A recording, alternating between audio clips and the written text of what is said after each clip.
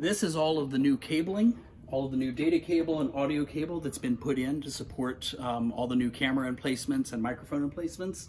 We have about 24 different ports available, as well as upgraded 2.5 gigabit Ethernet so that we can stream from 4 cameras simultaneously. Hello, my name is Cade Murray, and today I'm going to walk you through some of the tech upgrades that we're doing here at First Parish in Cambridge. Over the last 2 years, like many places, we've gone to live streaming our services and having a lot of video content and audio. And right now we're just using this small portable roadie setup that we got 2 years ago when we suddenly discovered that we had to broadcast everything we did.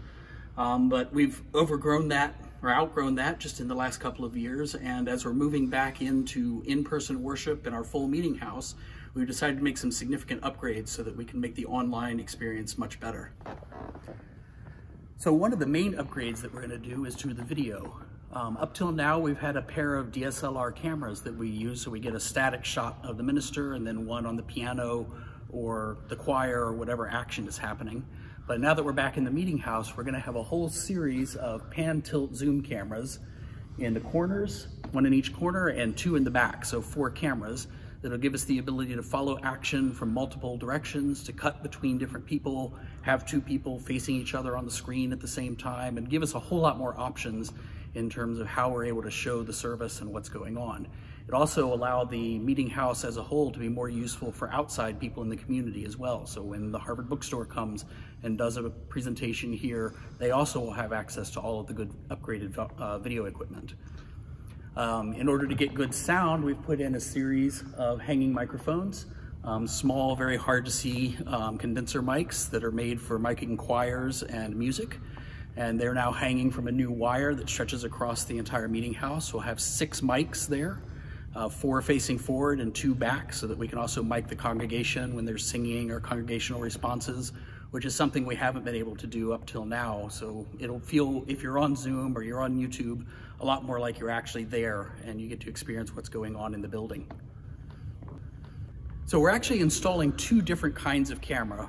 First, the camera that we just saw is a 4K digital camera that allow us to live stream in 4K and capture really high quality digital video and images if we want. And then we also have a pair of tracking cameras which run at HD rather than 4K, but they're able to actually actively follow motion throughout the room.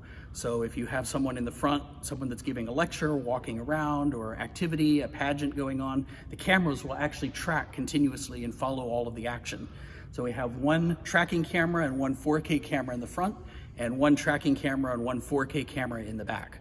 That gives us a whole lot of flexibility and the ability to capture action and high quality stills at the same time.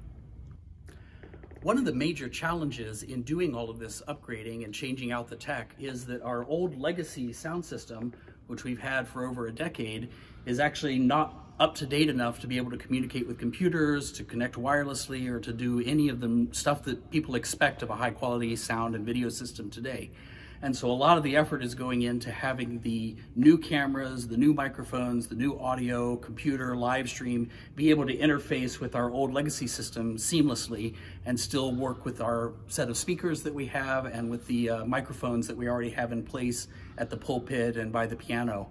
And so there's a lot of coordination and adaptation that needs to be done in order to make the old system work seamlessly with the new system. So that's where a lot of the effort is going.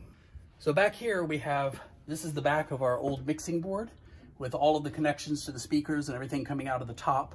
That all goes down to a whole mess of wireless transmitters for all of the wireless microphones that are arrayed throughout, both wireless clip-ons and handhelds. That goes down to an antenna dispersion array, and then that goes down to all of the amplifier and the PA system.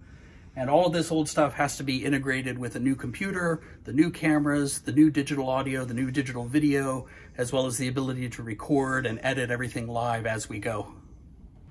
This is all of the new cabling, all of the new data cable and audio cable that's been put in to support all the new camera emplacements and microphone emplacements.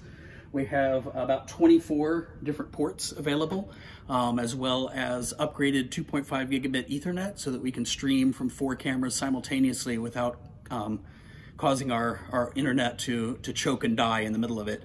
So this is, it was enabled because we had to tear down all of the ceilings in the balcony, and we were able to put up brand new wiring throughout with ports placed above in the balcony and down in the ceilings all the way around.